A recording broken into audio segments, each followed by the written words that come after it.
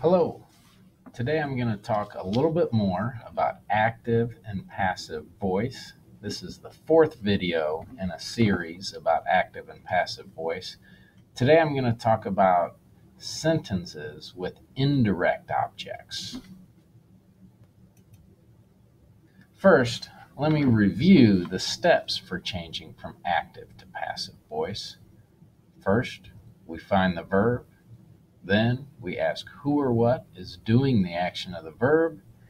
That gives us the subject. The third step is to find the object. We do this by saying the subject, the verb, then we ask the question who or what. The answer is the object.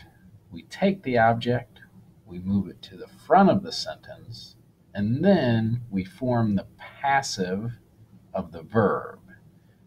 We take the verb be and whatever verb tense the active sentence is, and then we add the V3 or the past participle, and if necessary, we add the by phrase.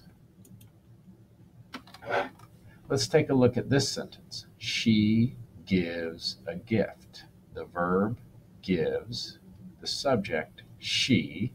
She gives what? The answer is a gift. So a gift is the object. We move that to the front of the sentence and we get a gift.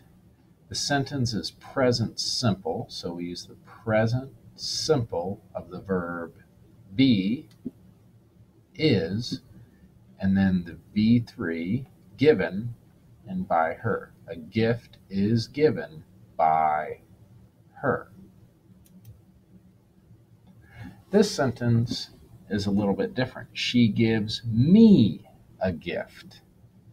In that situation, my subject, she, my verb gives, and then I ask what, I have gift, but I also have who, me. I can change this, make this passive two ways. I can say, I am given a gift by her, or a gift is given to me by her. So me is the indirect object, and I can move that to the front of the sentence to make it passive. Or the direct object is a gift, and I can move that to the front of the sentence to make it passive. So there's two possibilities for verbs that have an indirect object. Let's look at another example. He told me a lie. The verb is told. Who told? He. He told what? A lie. So a lie is the direct object. But if I do it again, he told who? The answer would be me. So me is the indirect object. So there's two ways I can make this passive. I can say a lie was told by him, or I was told a lie. Both are correct, and it just gives a little different feel for each one.